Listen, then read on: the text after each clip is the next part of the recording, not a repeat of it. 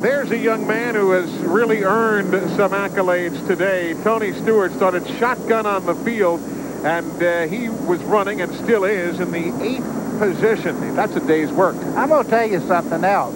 He come in the pits a while ago and went out, so the crew worked well, but Tony Stewart has come from 42nd spot all the way up to 8th. That's a drive, and you notice the quarter panel on that car has absolutely nothing on it. I can't believe it with this talent.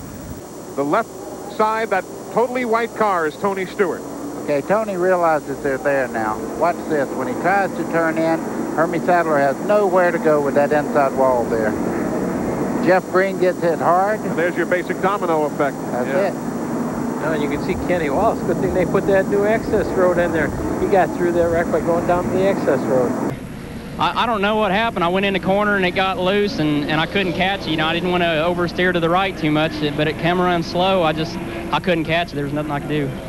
What about more Busch Series? I can't wait. The more of these, the better. I mean, this is what it's about right now. You couldn't have had a much more exciting debut.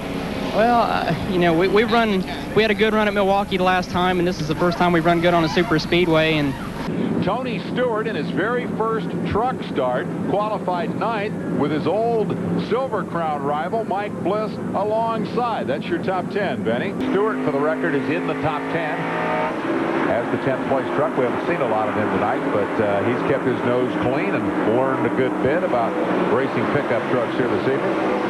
A dozen guys went home. Look at Tony Stewart. I mean, who knows this track better than the Rushville Rocket Tony Stewart, who may sub, as you heard earlier tonight, on Speed Week. Tony Stewart may get in for Rocket Rodney Combs, still ailing somewhat from that tumble he took at Talladega.